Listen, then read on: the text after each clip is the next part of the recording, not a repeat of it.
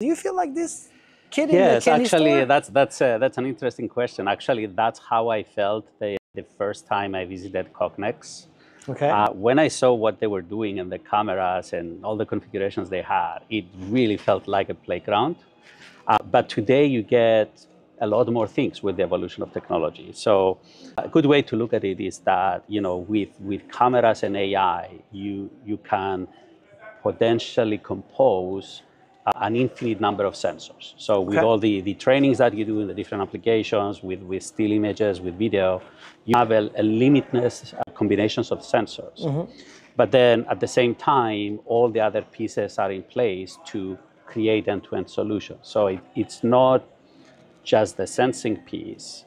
The sensing piece is a big part of the equation, but it's also how you parse the sensor data and index it, and how do you offer valuable services on top of that. So all these pieces of technology are coming together now, and it's becoming much more feasible to do those things because you don't have to build all the components by yourself.